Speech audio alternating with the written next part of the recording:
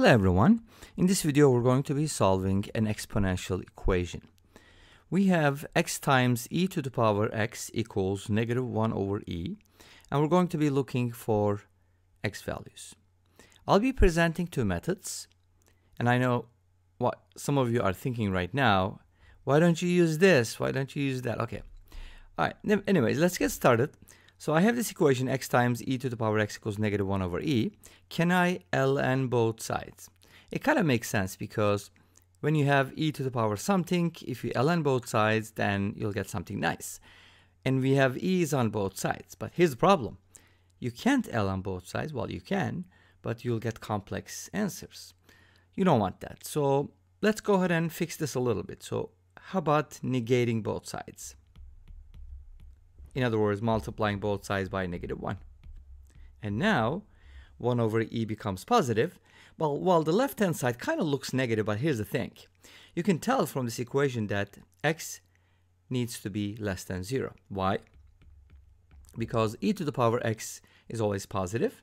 And on the right-hand side, we have a negative quantity. Therefore, the product x times e to the power x needs to be negative, but e to the power x needs to be positive. Therefore, x needs to be less than 0.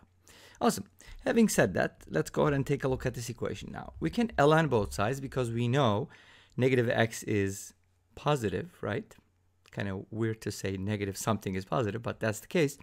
So we can ln both sides. Let's go ahead and do it. Ln negative x e to the x equals ln 1 over e. Awesome. Now, when you ln a product, you know, we have rules for logarithms, so we can write this as ln negative x plus ln e to the power x. And then 1 over e can basically be written as ln e to the power negative 1. And this negative 1 basically can be moved to the front. And as you know, that's going to be negative 1 times ln e, which is negative 1, right? Because ln e is equal to positive 1. So this is going to become equals negative 1. As easy as negative 1. Okay, great. So can we simplify this further? We have ln of negative x. We can't really do anything right now, but notice ln is defined for positives, and in this case, x is negative, so it's all good. Ln e to the power x, again, we can move the x to the front, or if you already know, e to the power x and ln x are inverse functions, you know, over a certain domain, whatever, and so their composition will be the identity, which is x. So this is going to become x. Awesome. Now, we can go ahead and solve this, but let's make it a little nicer looking by getting rid of the negative x, right? You definitely don't want that. So what can I do? Well, I know that x must be negative, right? So that negative x is positive. So how about replacing negative x with something? And I'm thinking z, right? It could be y as well, it doesn't really matter, but I wanted to use z. So I'm setting negative x equals z, but negative x is positive, therefore z will be positive. Awesome, let's just remember that. So now replace negative x with z, but that implies replacing x with negative z. Or you could write this as minus negative x, and you'll see that you have a z inside the parentheses. Okay, cool. So this is going to turn into ln z minus z. Remember, don't double the negative because it was positive. We turned it into a negative equals negative 1. Well, this equation still may not look very good to you. So let's make it better by adding z to both sides. Ln z equals z minus 1. If it still doesn't look good, then I don't know what to say. But if you think about it for a minute, maybe even less than that, right? I know some of you are probably, oh, I can do this in 3 seconds. Absolutely.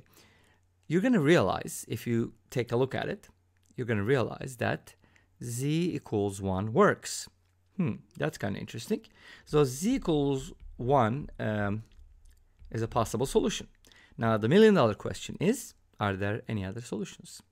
We have to find them, or we have to prove that there are no more solutions. Okay, great. So let's go ahead and take a look at this from a different perspective. Let's go ahead and do a little bit of calculus. And why am I doing calculus? Well, you'll see in a little bit. So suppose we have f of z equals ln z, differentiated. You're going to get 1 over z. Awesome. And how about the other function, let's call it g of z, and that's going to be z minus 1. And then let's go ahead and differentiate it, g prime of z. Since z is linear, its derivative is going to be constant, 1. That's kind of interesting. So we have a linear function whose derivative is 1, and we have another function whose derivative is 1 over z. But notice that we said, hey, z equals 1 is a solution. What happens if I plug in 1 in the derivatives? Well, I get f prime at 1 equals 1. And how about replacing z with 1 in g prime? That's going to give me g prime at 1 is also 1. Wow, that's interesting. So it's not only that f of 1 equals g of 1, but it's also true that f prime at 1 is the same thing as g prime at 1. So put these two together and you're going to get something real cool. Let me go ahead and show you graphically what that looks like. And obviously, graphing these shouldn't be hard. Obviously, much easier than x times e to the power x. So let's go ahead and take a look. ln x, or ln z, I should say, not x, because x is in the past. ln function, basically, you have x-intercept at z equals 1. So by the way, this is the z-axis, and the other one, I don't know. You can call it t or whatever. You don't have to call it something. So at 1, we're going to have an x-intercept. And notice that as z approaches 0 from the right, I hope you know that, the y values are going to approach, did I say y? Okay, that's fine. I guess we can call it y. They're going to approach negative infinity. So we're going to have a function like this that is increasing, has an x-intercept, and kind of goes like this asymptotically. It's going to approach. Okay, that's a big word, right? Asymptotes. So now at 1 we have the following. But what about the other function? That's not too hard to do, right? That is linear. Yay, that's a straight line. So that should be fairly easy. Well, it goes through 1, but notice that the derivative at 1 is also 1. So what is that supposed to mean? It means, screen going like crazy. I have a line that goes through 1, 0, and it's going to go somewhere here, something like this maybe, and I could probably straighten it up. Yay, awesome. So now we have a line that goes through 1, 0, but not only just goes, like it doesn't just cross the curve, which is y equals ln x, it is tangent to the curve, which is real cool, right? I think. By the way, I just used y for that one, so forgive me for that. If you don't like it, go ahead and use another variable. All right, so, and the other function is just going to be, well, or I could just, you know what, let's just stick with the f and g here. So we said that for the ln function, we said f of z. So this is going to be f of z equals ln z. And this is going to be g of z equals z minus 1. And as you can see, they're tangent. So there's only one intersection point, which means there's only one solution. All right, let's go ahead and quickly talk about the second method. For second method, what happens? By the way, we just found the z value, right? So what is z? Z is negative x. Wow, that's crazy, isn't it? So if z is 1, then x is negative 1. Yay, that's our solution.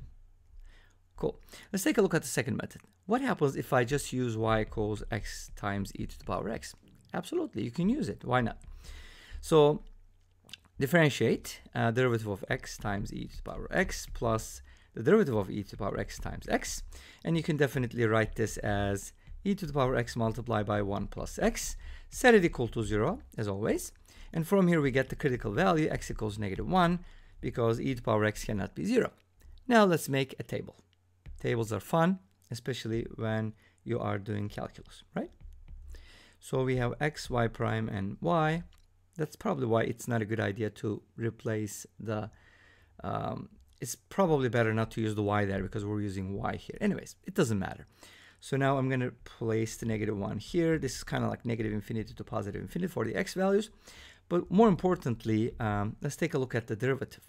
The derivative, which is this one, or this one, same thing, is going to be positive if x is greater than negative 1. And you can check that, like replace x with 0, right? You have the 0 here.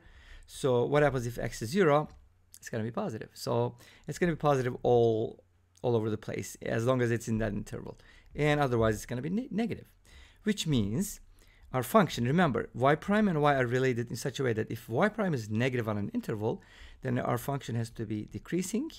and otherwise it is increasing, because if a function is decreasing, that means if you draw tangent lines, their slopes are going to be negative. Make sense? Okay, awesome. Now we have a minimum at -1. Great. And what is that value? Let's go ahead and replace x with -1. I guess this notation is fine. Remember, our function was x e to the x. If you replace x with -1, you get -1 times e to the power -1, which is the same thing as -1 over e. What? Oh, great, awesome. We got the values. We were looking for an equation. We were looking for the solution to this equation, and we found it at the minimum value. What is that supposed to mean? Let's go ahead and take a look at the graph and explain what that means. So here's a graph of y equals x times e to the power x. And as you can see, our horizontal line, which is y equals -1 over e, is tangent to the curve at whatever the value is, right? -1 comma -1 over e. And that means the solution is x equals -1. And this brings us to the end of this video. Well, thank you for watching. I hope you enjoyed it. Please let me know. Don't forget to comment, like, and subscribe. I'll see you tomorrow with another video. Until then, be safe, take care, and hasta la vista.